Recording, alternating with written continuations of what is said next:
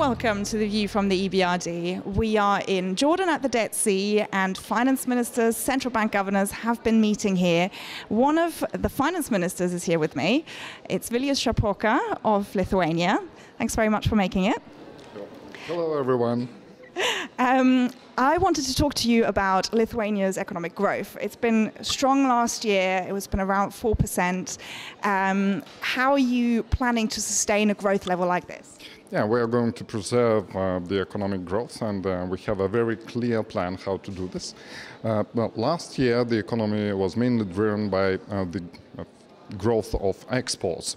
And this year, the growth will be more balanced with three main sources: internal demand, investments, and of course, exports.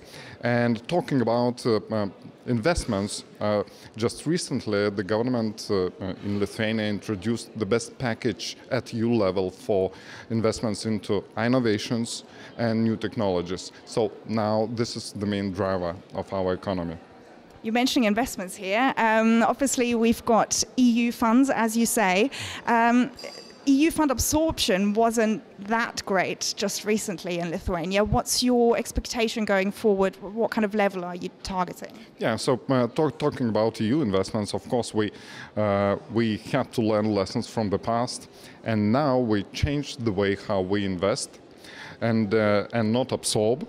And so the main idea is that we should invest with the highest return possible. I mean, not just economic, but also social rewards for our society. So this is why it took time to prepare. But this year, the growth rate will be far bigger than used to be.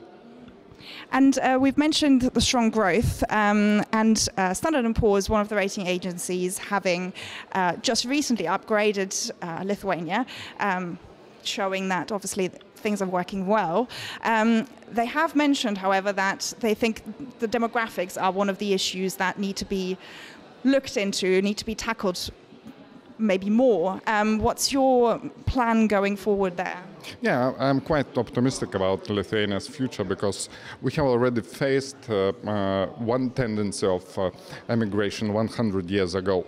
And now the dynamics is also changing, and more people are coming back from other countries.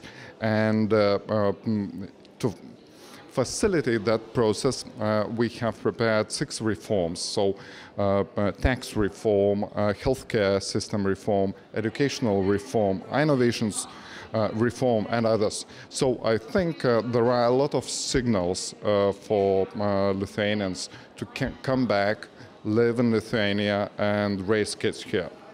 Would you also encourage additional immigration? So talking about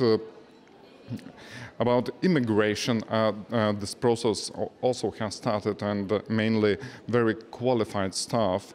And talking about fintech, for example, there are a lot of companies going to Lithuania and establish their offices and provide services across the globe.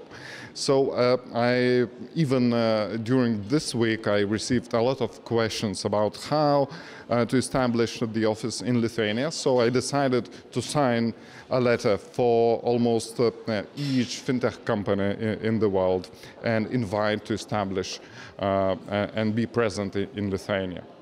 Excellent. Well, one thing to ask as well is we've seen that in the Social Democratic Party, which is part of the government, they have split up, and part of the party has basically left the government. Has that had an impact? Is it having an impact on political stability, on government? Yeah, I would say it had a positive impact because now the coalition is more united and more goal-oriented, and I think it is a plus, not a minus. Minister, thank you very much. Thank you.